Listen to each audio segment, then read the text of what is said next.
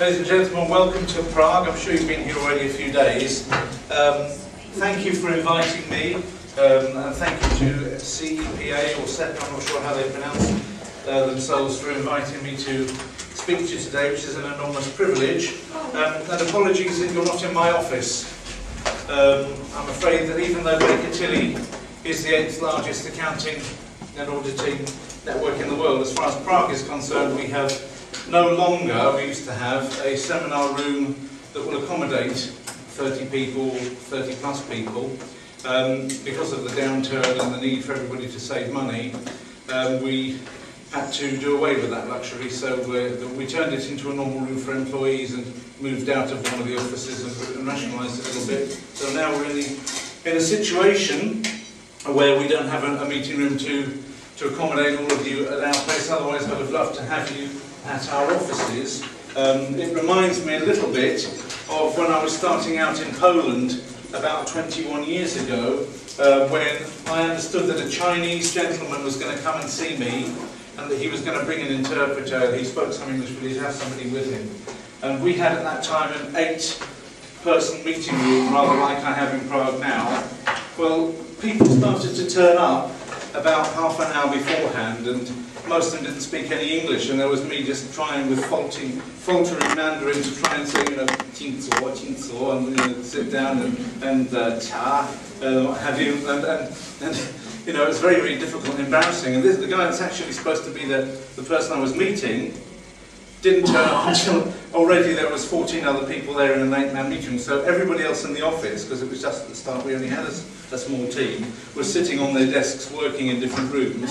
And we were 14, sitting 2 people deep around the table in this tiny meeting room in the middle of a Polish summer with no air conditioning. So that was really quite amusing. And what was even more amusing after that was when the guide finally turned up and he asked me a question: can he get investment reliefs on a building, because he's heard about being able to get investment reliefs on a building if he invests over €1 million. And I said, sure, you can do that, we can do that for you. And he said, well, that's fine because the building's already finished.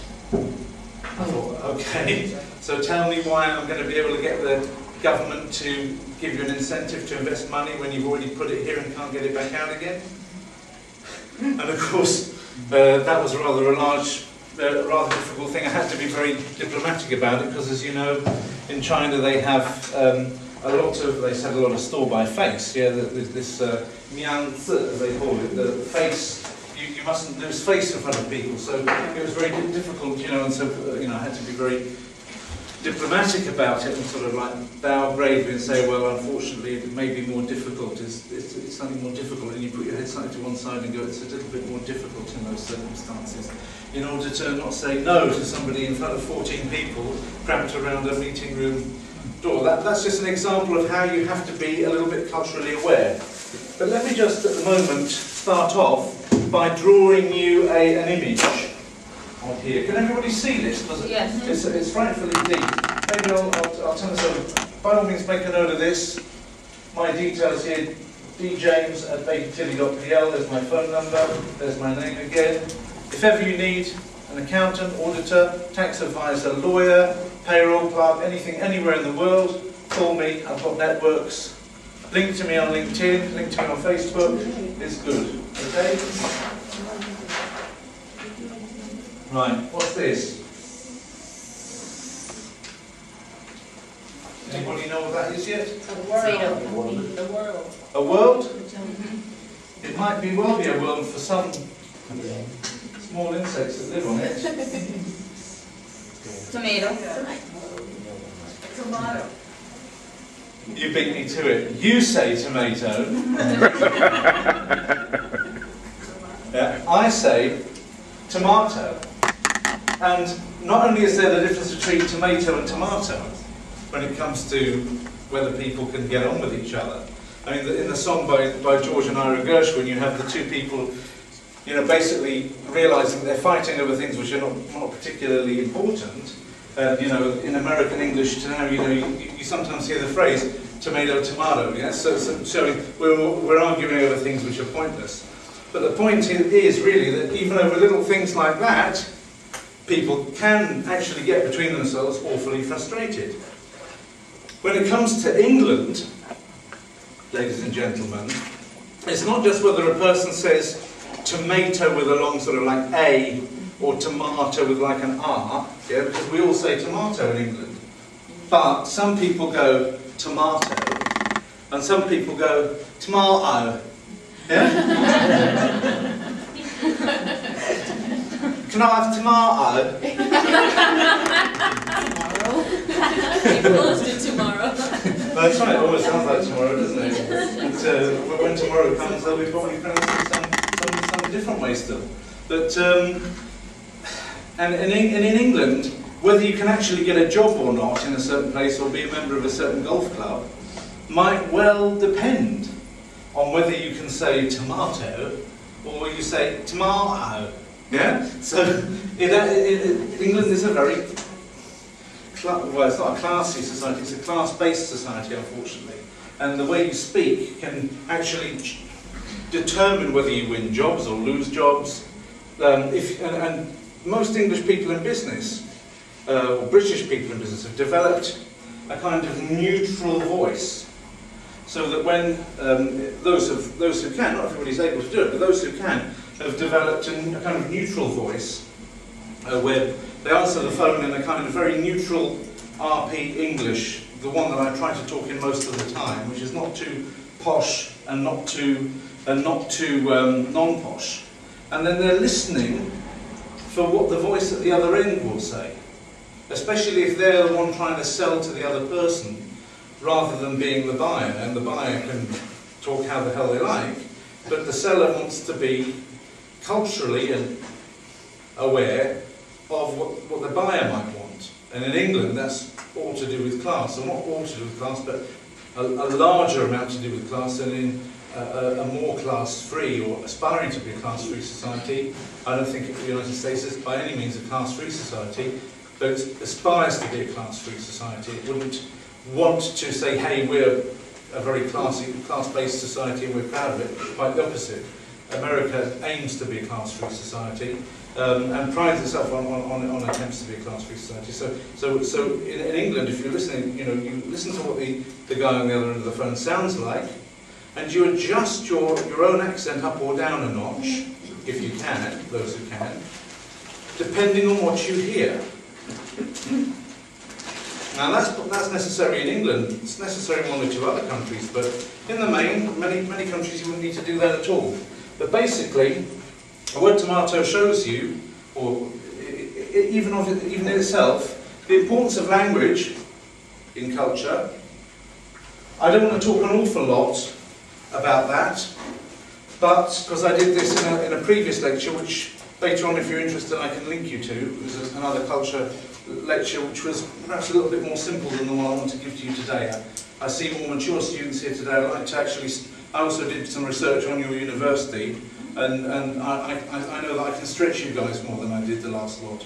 So that's why this isn't going to be a repetition of the one that I did before. But if anybody's interested, then I can send you links to the one that I did before, which has a lot of the jokey stuff about how different words mean different things in different languages, and how the Swedish couldn't understand why the English were laughing when they put up a Hoover advert for their Hoover. Nothing sucks like Electrolux and things like that. There was a lot of that in the other lecture. It's all fun and what have you, but I don't want to get too much into that. A little bit more serious, I think. But what I do want to say on language is clearly an area where culture is going to come off. It's going to affect culture a lot.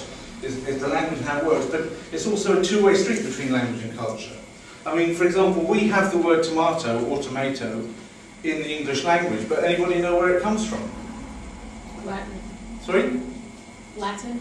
Latin's not true, although I like the idea of that. It comes from Latin America, I'll give you that much, because that's where they came from originally, although they were more like cherry tomatoes. I must have one day somebody gave me, I saw on a menu that there was some salad with cherry tomatoes. I thought, well, that's interesting. It'd be interesting to try a tomato that tastes like a cherry, And when they brought me this salad with cherry tomato, does anybody have cherry? Do you have some cherry tomatoes? When they brought me the salad with the cherry tomatoes, I wanted to throw it back at them because they tasted like tomatoes. They didn't taste like cherries at all. I said, wait, what's this? You told me these were cherry tomatoes. They look like cherries. I said, are you sick? Well, I wasn't quite that rude actually. But I probably wanted to say it, but I was probably a bit more diplomatic. I said, they don't look like cherries, my friend. Cherries look different to this. These look like tomatoes. And he said, well, no, tomatoes are much bigger than this. I said, you're talking about certain cultivars first made in Ohio in the United States of America. About a century or two after tomatoes were first eaten by people. Yeah? They only got that big in the United States of America. The initial, in fact I'm not even sure it was the United States by then, but Ohio anyway.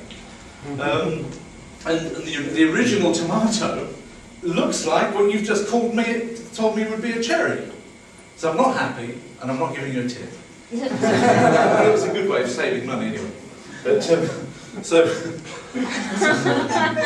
basically, the word tomato actually comes from a Nahuatl language word, and as in Nahuatl, everything ends in TL, like axolotl. I don't know if you know an axolotl, this kind of like neat thing, some people keep it as a pet.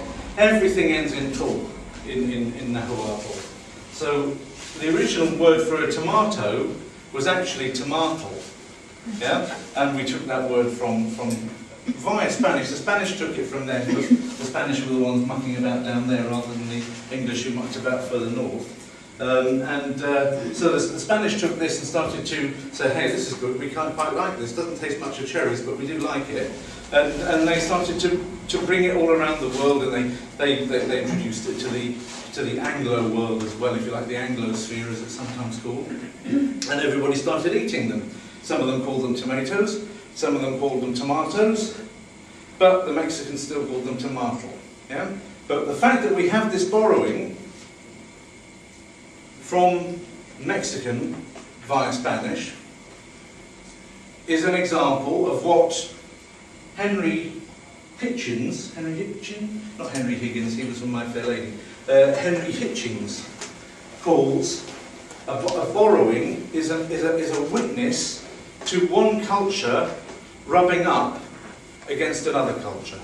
So whenever you borrow words from another language, it's because your culture has abraded in some way against that other culture.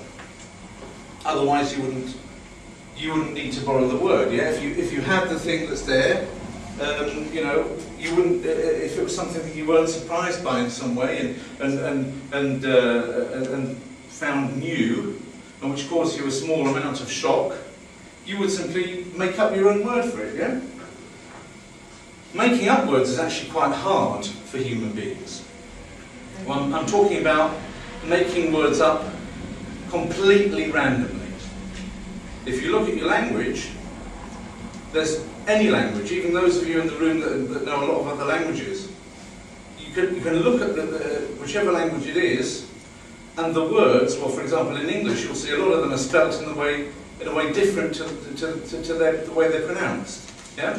I know that the Americans have gone a long way to put this problem right. You have words like light and tonight in American English, which is it's got ITE on the end rather than IGHT. But then the question is really, why is it ITE and not go the whole way and actually have it phonetically AIT, which is a bit more phonetic than ITE? Yeah, because somebody from this part of the world would look at tonight spelt the so-called easy way and say, well, that looks like tonite.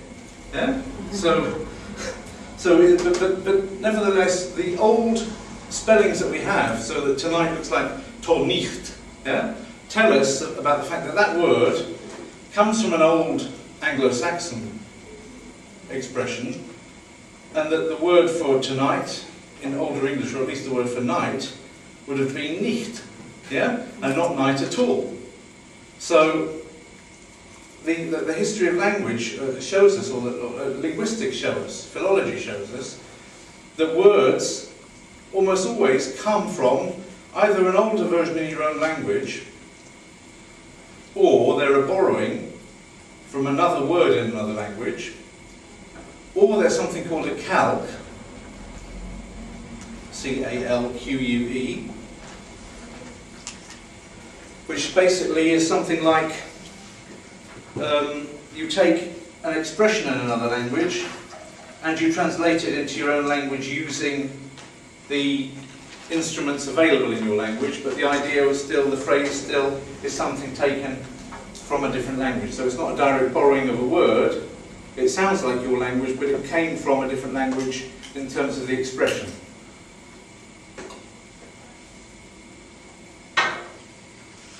And almost every word that we have has some kind of etymology, some kind of origin that you can study. There are some that we're not too clear about. Quiz, for example, is one that people are not too clear about. But even company names, they have, you know, it's very difficult to find somebody invent a name for a company that isn't either their own name, the name of the founder. DeVry University had an interesting history. You probably know the history of your own university. It started off as D somebody else, DeForest, wasn't it? Mm-hmm. Yeah, well, it was in the early days, DeVry University. You can tell I've been actually doing this. It was first of all called DeForest because DeVry was the real founder, but he thought, well, you know, naming it after myself is a bit much. I don't want to be immodest here. So he's my chum, yeah, DeForest. I'll name it after him, yeah. So after he died, DeForest said, you know, I want it renamed after DeVry. So it was like a kind of mutual admiration society between those two guys. But fair enough, the guy had enough modesty to not name it after himself at the beginning. So at first, it was you can look it up on Wikipedia if you don't believe me. That's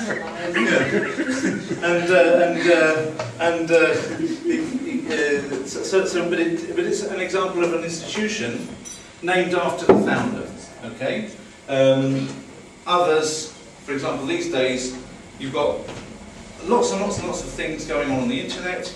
There's about 2 billion web pages, probably one for every person who actually even goes on the internet in the world. And that's not the number of pages, probably rather fewer sites with individual names, but they've all got to think of names for themselves. And if you now go and try and get anything.com, you're going to have your work cut out. So in order to get something meaningful, people have to go for longer and longer and longer names.com. And of course it becomes very difficult because then when you send anybody an email, it gets very boring because you have to type, you know, about 15 letters and it's not very cool really. So people start to bring in things like hyphens or not hyphens. They bring in numbers instead of letters, but then it gets very confusing. The fact is, we've probably got too few words for the number of individual things that people want to do creatively with language and names, proper names, now around the world. And the globalization of thinking, especially in the internet, is putting pressure on the words that there are. So in the end what's happening is you're getting more and more different endings. So you've got country code endings, and then you've got other things coming out like .biz, .mobi and what have you, just so that people can get enough internet space for the word that they want to use to name their website. But if you take these really popular ones, even with those you can almost always think, well, it tells me something. The name of this site tells me something. Like for example, Facebook. Yeah? It tells me it's like a book of faces. Yeah? I mean, some people do put other parts of their anatomy on other than their face, but they usually get taken down quite quickly. And for example, Google. That might sound to you as though it's a complete, you know, thought of from thin air. But when you think about it, there's actually go-ogle. Yeah? Go and have a look at something. A great term for a search engine. And even if people think, this is the funny thing, even when people think they've grabbed something completely original, then a linguist can say, well, actually, that's not entirely original, it's not entirely completely original. Completely original language would be something like, yeah? You just try writing that. Yeah? Maybe not in Mars. So that's, you know, so you have to come up with something based on the instruments, the phonemic representations that you've got already in a language, especially English language, and the meanings intrinsic in words. Now, I don't know if you know this company. I see some cameras around, so I know that you've all heard of the company that's filed now, very unfortunate really, for Section 11 bankruptcy. Kodak, yeah? Now, where do you think that name came from? A bear. A bear. That's what I thought as well, but in fact it does suggest a bear. When I was young and I saw that for the first time, I thought, oh great, Kodak, that's a bear, yeah? In fact, the problem is that it's a Kodiak bear, which I only discovered that afterwards. I was really disappointed, because I was really pressed on. I thought, well, that means that Kodak doesn't mean a bear after all. I was really actually quite upset by it. But Kodak actually, was it the name, do you think that was the name of the person that founded Kodak? Maybe, yes. Well, I'll put you out of your misery on that one, because it wasn't. Kodak was founded by Mr. Who? Anybody know? Eastman. Eastman, well done. And Mr. Eastman thought of the name Kodak, and he was one of the few people, he was one of the few exceptions that prove the rule, that normally people don't think of a random word for a product. They usually think of something, you know, like, that would be like a you know, like clip or something onomatopoeic maybe, something where the meaning of it is memorable but is a clue to what's going on. Well, Kodak actually is a nice word, but it is actually one of the few totally random coinages. Mr. Eastman was obviously a visionary and willing to actually go the extra mile, but most people wouldn't do that because they'd feel stupid about it. Actually putting out a word that, you know, people would be going, what's that supposed to mean? You know? Whereas, where does that word come from? And people do this unconsciously, and people actually get very self-conscious about saying, well, I'm going to call my product and then come up with something completely random. Yeah, because people are worried, this is going to sound a bit silly and people aren't going to take it seriously, and well, I don't feel like comfortable with that. And that's how it is in language as well. So almost everything that you see around you, and everything you use and everything you do, has an etymology. Now, English has borrowings from 350 odd languages. So therefore our language has more cultural openness than than for certain any other language on the world. Americans and British people can take pride in the fact that they have something approaching the default world culture, in as much as there is one. Okay, so if you go to international gatherings and you behave, you speak in American English and you behave like an educated American, you're going to be the norm. If you go to somewhere like, you know, if you turn up in Geneva and go to a meeting with the World Health Organization and you behave like a normal educated American, you're going to be pretty near the norm, and you'll find that there's more people trying to act like you than you have to try and adjust to act like them. And that gives us a certain sense of, well, that's fine, that means everything we do is okay. It isn't. And it's possible to give a lot of offence and to cause a lot of discomfort to yourself, especially when you're in a situation where in the future you might have got your business degree, you might be sent out to other places, parts around the world, and you might find that people react to you in a very disappointing way that you don't understand. Yeah? And that's why, even though we're in an advantage that we're actually much more, in fact we're almost the vehicle, English language is almost the vehicle whereby the rest of the world understands each other. So when the Chinese now go and invest in Africa, they're not trying to make the Africans learn Mandarin. They know it's going to be a bit much, you know, the lead time would be too big. They've got Africa, large numbers of Africans with an awareness of English. They simply go, they talk to them in English. So other parts of the world trying to understand each other's cultures often use English as the vehicle. That's why we're becoming almost like a default international culture. But for you to rely on that, if you in the future end up with a job where you're going to go around the world and go to different factories or different offices in different countries and try and make people do what you would like them to do as managers, and you want to rely on the fact that you've got the American culture, you might find that it causes you some pain. Okay? And that's why we're going to have a discussion today. We've got not a lot of time, in fact, just to go through a few things. But hopefully it will get you thinking and set you off on a certain journey. What I'm going to say over the next hour and a half now I've still got left. Now, the word culture itself, where does that come from? At some point, Latin is going to be one of the answers. Yes, and it's the answer right now.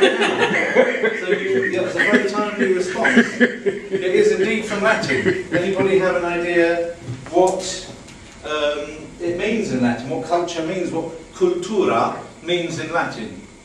What it actually means? It means cultivation. Yeah. So cultura just meant cultivation. Yeah. Which means, of course, caring for something so that it grows. Is that and culture became, we're talking about the cultivation, a person showing their own cultivation, their own upbringing, if you like, their own class. And some people, when you talk about culture to some people, they think you're talking about the opera. You say, oh, I'm interested in culture. And people say, yeah, well, so am I. There's something going on down at the museum. There's Salvador Dali being shown at the museum, or Caravaggios are coming from Malta to Moscow, and on the way back they're going to Poland. Let's all go to the National Gallery and look at the Caravaggios. That otherwise we'd have to go to Malta to see them. They think that culture is about lovely paintings, novels and plays, opera, things like that. That's what some people understand by that. I mean, the term culture. I prefer to say this is what we call high culture, okay? And it's not the word, the meaning of the word culture, which I'm using in a business context, okay? So we need a different definition for the word culture. And would anybody like to hazard, or does anybody know of a definition that would like to hazard for the word culture in the business context? I would say like socialization, like how you interact with other people. How you interact with other people is good. You were going to say something? Working environment. Working the environment. The environment is a good. The word working in the environment is good. I'll give you a definition of culture. Hopefully, you can all see this.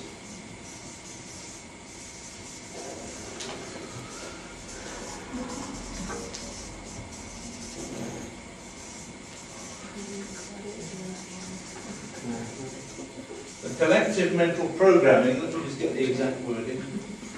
The collective mental programming of people in the environment, people in an environment, of the people, this is important, I don't want to misquote the guy, of the people in an environment.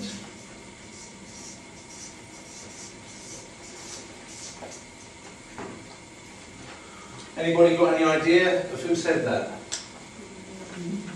I don't know about that, like who said that, but I just wanted to also add to it. Can it also refer to the basic standards, values, or even goals that the company is aiming for? Well, it can, because that's all part of the collective mental program. Yeah, goals and things like that become part of the culture because you become mentally programmed in a collective basis to think that those goals are important, and therefore they become part of the culture. But they ought not and they cannot be the whole of the culture, because there's going to be other things that are acceptable in that company other than what's actually written down as a goal. They might be a very important feature in the culture, but they won't be all of the culture. The culture in an individual company might even come down to what a particular manager likes and doesn't like. I can tell you, in our company in Warsaw, which is bigger than which is much bigger than here, we're over several floors, and there's a different culture on each floor. There's a different culture on each floor. There's floors in our organisation where it's okay to listen to music while you work, just because the manager believes that it will relax the person and enable them to work more efficiently. In my floor, I don't allow people to listen to music while they work. Okay? So it's a different culture. I don't believe that it's possible to listen to music and do accountancy properly at the same time. And nobody's managed to persuade me so far that you can, and so therefore I banned it. Well, different people learn differently. They work well differently.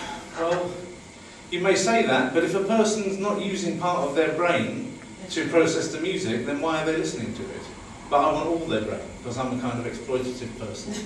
So, never hear it all, isn't it? Yes. I thought culture is generally the management system of the profession instead of the activities is going on around the departments and the areas. Well, the culture is in the way that this.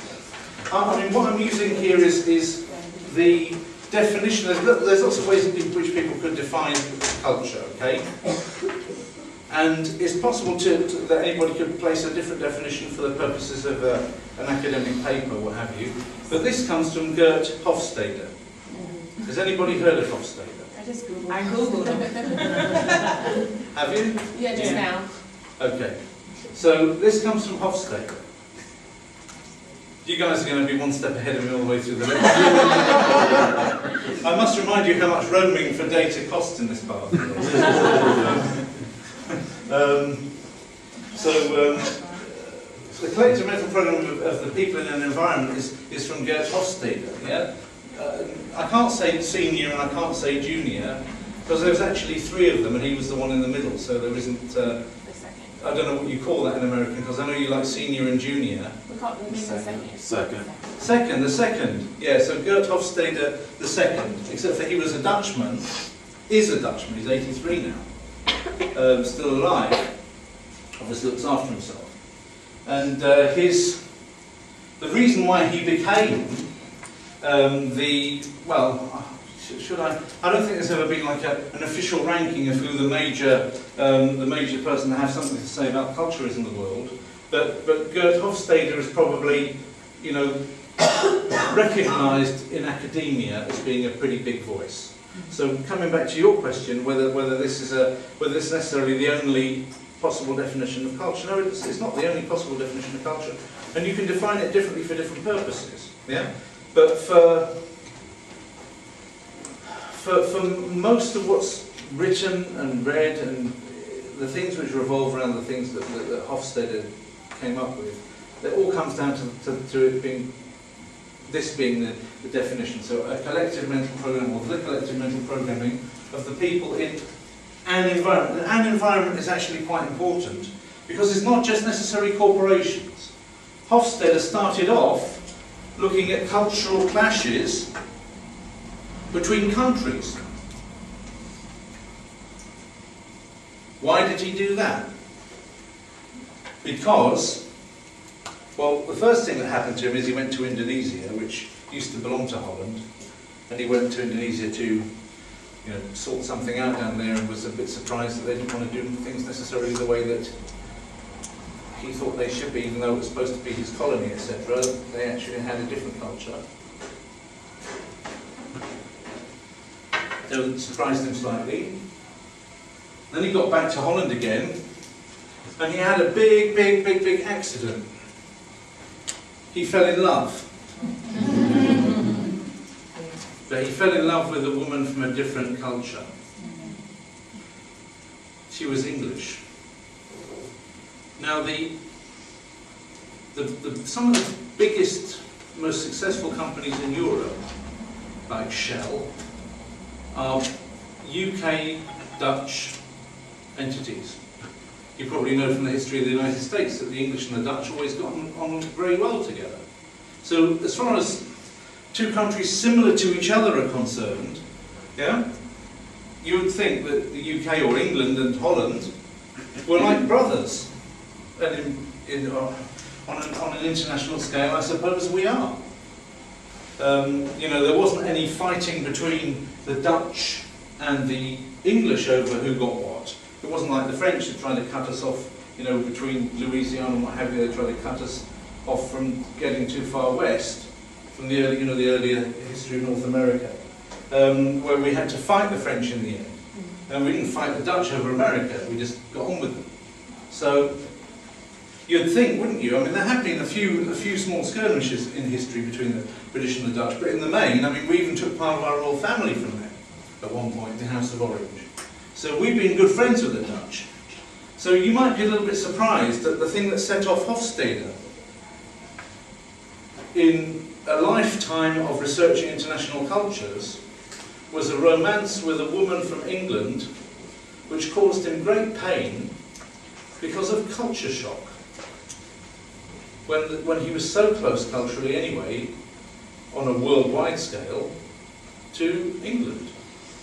Well, the English are a little bit funny, and the Dutch are also funny, but they're funny at different things. They laugh at different things. You know, probably the Dutch guy, Hofstede, probably said a joke to the girl's parents, and they probably said to him, "That's not amusing. Please kindly leave our house at once." But I don't know. I'm just making that last bit up.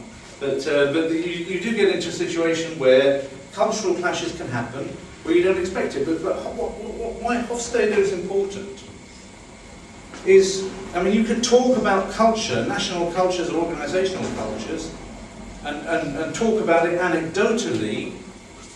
You can talk about it anecdotally for hours and hours and hours.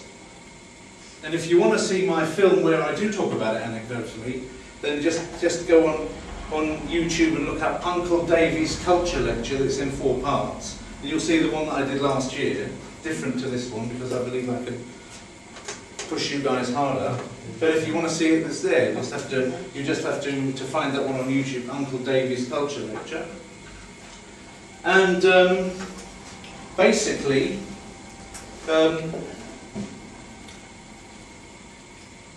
just rewind my mental tape a little bit. The reason why Hofstede is important is that he didn't just talk anecdotally about it. He brought in dimensions whereby you can actually measure to a degree objectively, because culture is very subjective by its very nature, but he tried to measure objectively along dimensions on a graph, on scales that you could actually measure, yeah, aspects of culture, and he came up with 6 of them.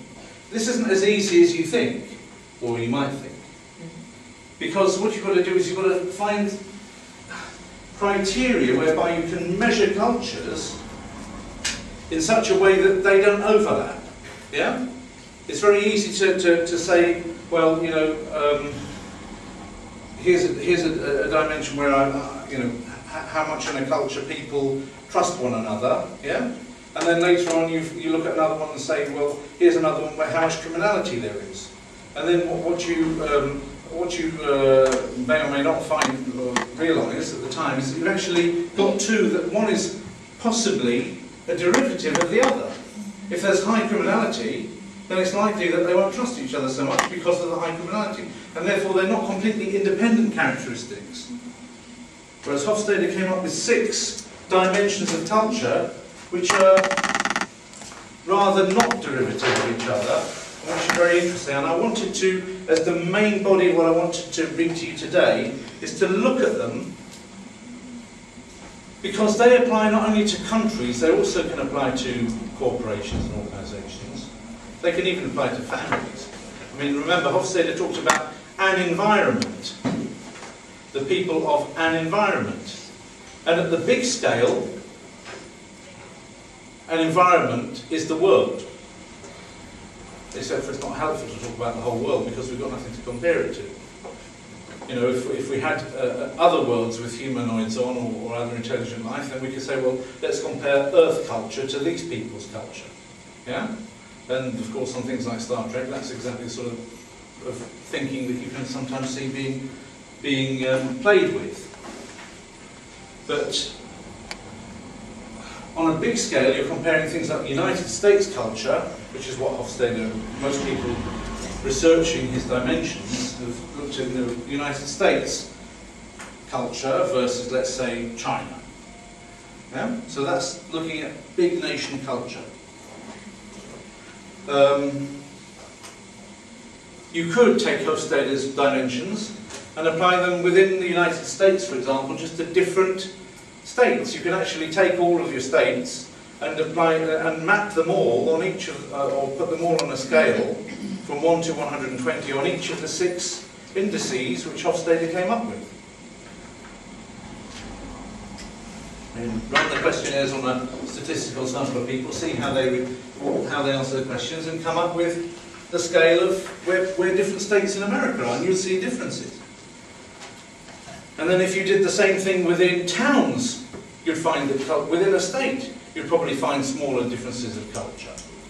And then you might find if you go uptown within a certain town, you're going to get a difference in culture which is bigger than even the one that you thought you had when you answered the questionnaire statewide. And within states, you might have more differences in culture within a single state than you thought you had when you got the answers to the questionnaire over the whole of the country. That's the funny thing. And then you go and say, okay, well, within this particular area, what's the culture in this street? There's various organisations that have got their offices in this business park. Do they have a common culture at all? Well, the more you actually focus up on it, the more you'll find that this organisation has a culture radically different to that organisation, based just solely on the 6 main dimensions, which I'm going to talk about in just a second. And also, when we're talking about organisations, there are additional dimensions that you can bring in to talk about organisations like companies or government offices, which you wouldn't necessarily be interested in talking about the culture of a whole nation. So let me talk about these dimensions of culture for, I'll take you through them one at a time. The first one is called power distance.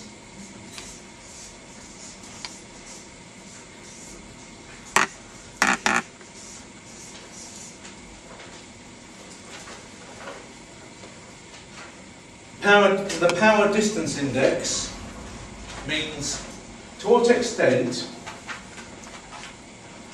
do people in the given culture, in the given environment, accept that decision making is done by only an elite or one individual? To which extent do they accept the fact that some people have more say than others?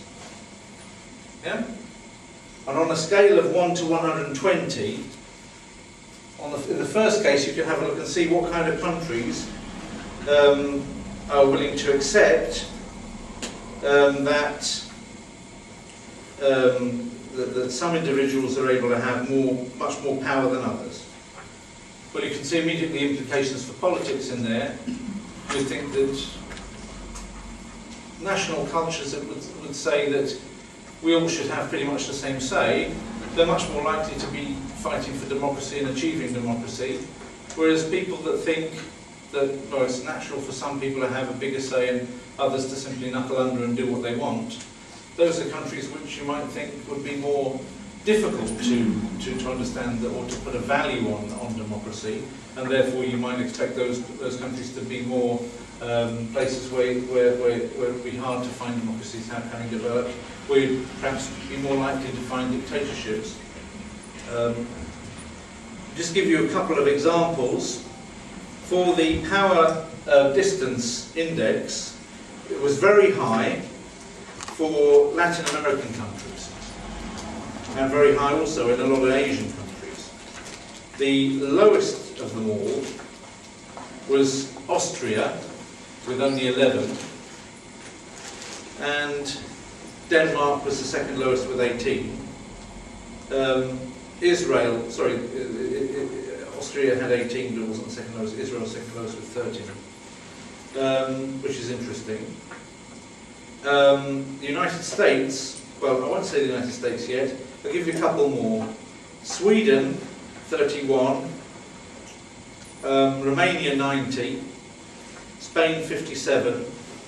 Britain, the United Kingdom, 35. What do you think the United States, what do you think the United States had on that scale? Sorry? 40. You know a lot. Was that a guess? Or have you read Hofstadter? Okay.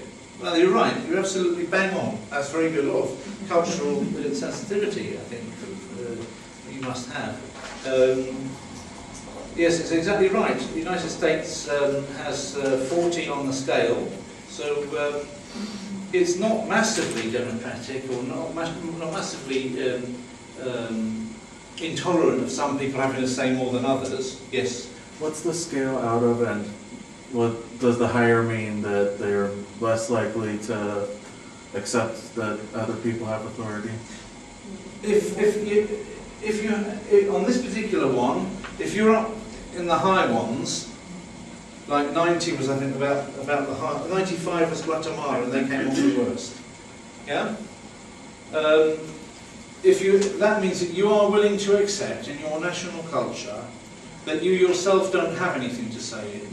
You simply obey orders, or that some people don't have anything to say in this. They're to obey orders, and some people are there to tell them what to do. So it's the sort of New World Order dream, if you like. Of some people, being like, in what is it? Not Brave New World. H.G. Wells' Time Machine, where you've got the Morlocks and the Elway.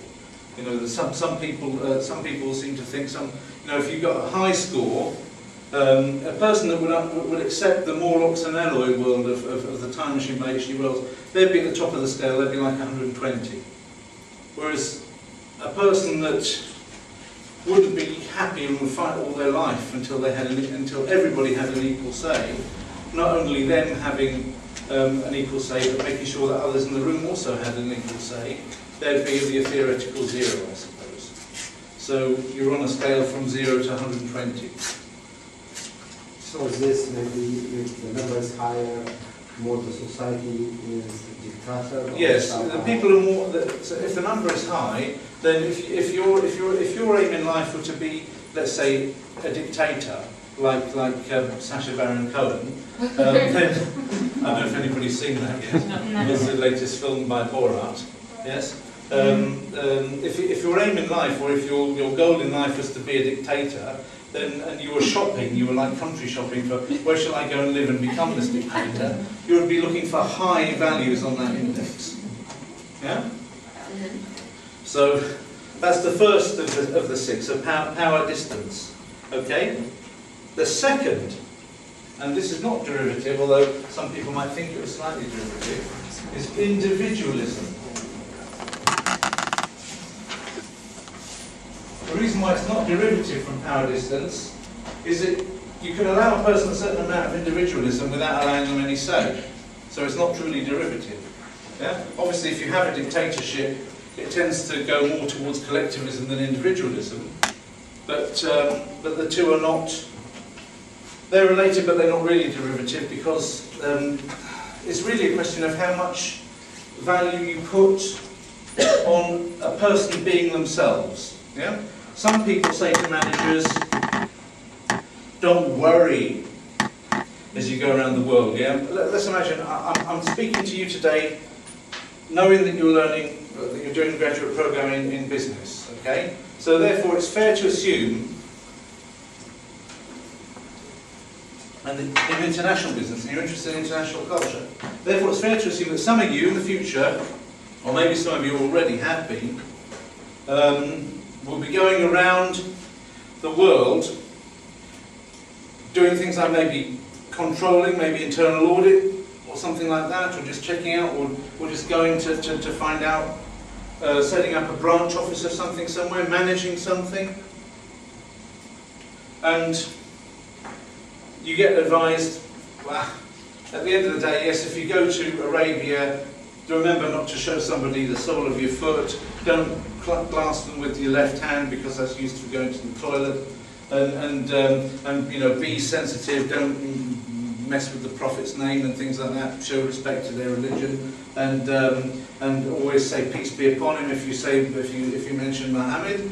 And you know, be sensitive to the religion. Don't go flaunting food around during Ramadan until after the sun's gone down. And I'll give you a bunch of hints, which there's a set bunch of hints for every single country. And there's nice films on YouTube that will show you these for almost every country. You know, like don't blow your nose at table in Japan, things like that. You know, it's easy to find them. You know, just look up cultural do's and don'ts for different parts of the world, and you'll get them. What they tend to end up with is, but in the end, be yourself. Yeah? Well, being yourself is good advice in those countries where individualism, the individuality index is high.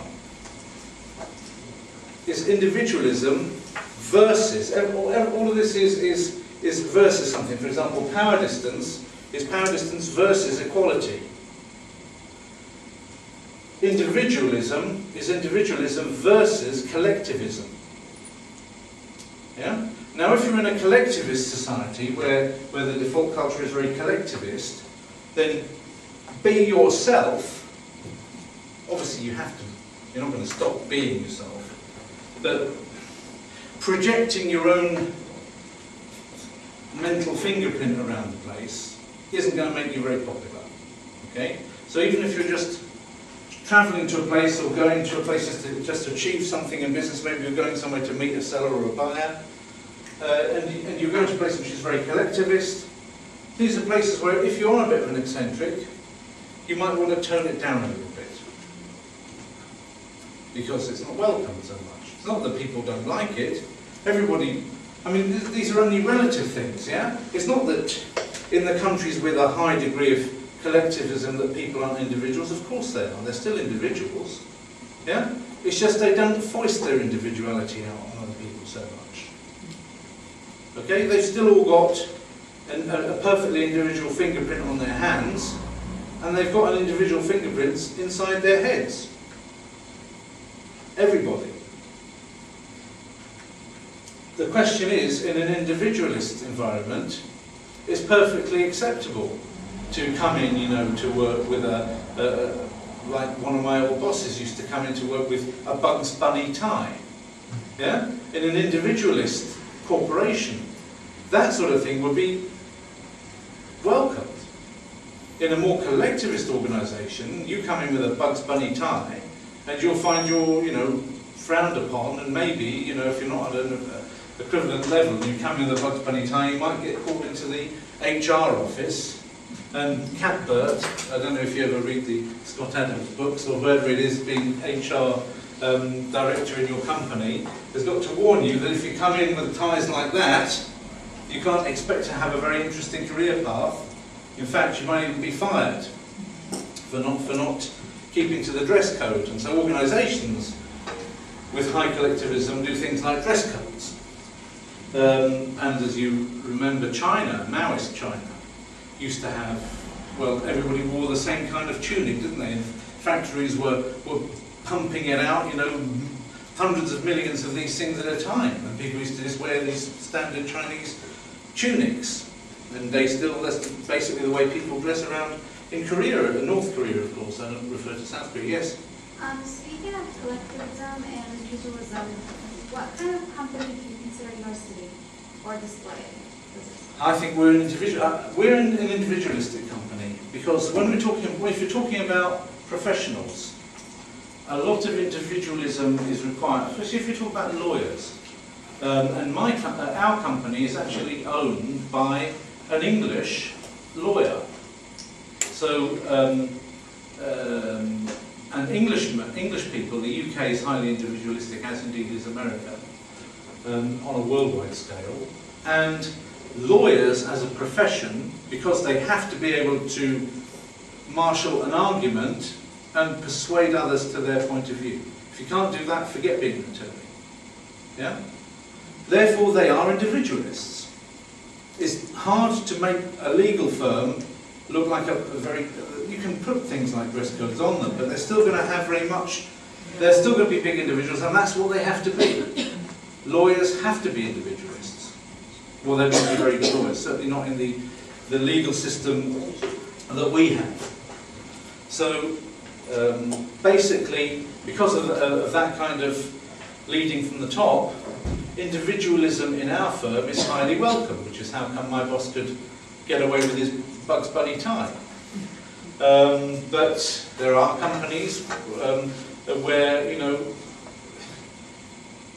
simply everybody's supposed to be the same.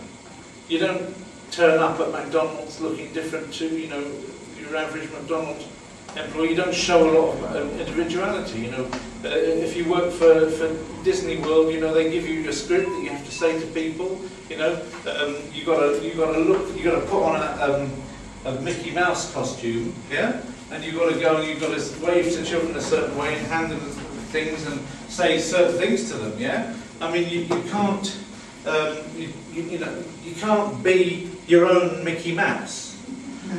Yeah? You can't say, well, you know, today I'm going to be an angst-ridden Mickey Mouse who's going to go around sort of going to children and going to them, young man, do you prefer Schopenhauer or Kierkegaard? Yeah, it's just it won't wash. Yeah, so there are certain companies where individualism isn't that fantastic. Yeah. So on a scale of let's watch the time. On a scale of from 1 to 120, the highest individualistic countries are given, you know, the higher rates. That's for high individualism. More collectivist countries are lower. So Hungary and Canada both got 80 on that scale. Colombia was right at the bottom. No, sorry, Guatemala was even further down the bottom again, which just goes to show there is a bit of a correlation between these two, because Guatemala had 95% for power distance, and Guatemala comes in at the bottom with only 6 for individualism versus collectivism. You might think that China was the most difficult for that, but in fact not apparently the case. China comes in with some other thing right at the top, but not on lack of individualism. This is something different in this case. So the lowest individualism is things like Colombia. Indonesia has 4, Guatemala has 6. Anybody got an idea of what the United States has? 90. It has 91. So individualism is highly regarded. Strangely enough, I mean, a lot of this goes with religions. Yeah, the countries which are Roman Catholic and the countries which are atheist both tend to have a higher degree of collectivism. The countries which are Protestant tend to have a high degree, and also, strangely, the countries which are Islamic, which you might find strange, have a higher degree of individualism. Yeah? Well, maybe there's a correlation, maybe there isn't a correlation, because even if you take one single, even if you take a denomination, if we want to bring it into religion, even if you take one denomination and pick a denomination, you want me to pick Judaism, Christianity, whatever you want to pick. Just to be fair, I'll do 2. I'll do Judaism. If you take, and I'll do some Christianity. If you take Judaism, yeah. If you look at the amount of individualism that you're allowed in a progressive synagogue, well, it's all about individualism. It's massively individualistic, yeah. Whereas in a conservative Orthodox, where everybody's dressing the same, especially where you would have like Hasidim, they're all dressing the same. That's not a very individualistic environment. So even within Judaism, from progressive being a tendency to be a higher degree of individualism in the culture, to the Orthodox with a much lower degree of individualism. So even within a single religion, you've got a large dichotomy. I bet that you probably would find individual synagogues in a place where there's a rather large mix of people with different cultures going on, and a bit of a clash between people within the synagogue that would prefer more individualism and other people within the synagogue that would prefer more collectivism.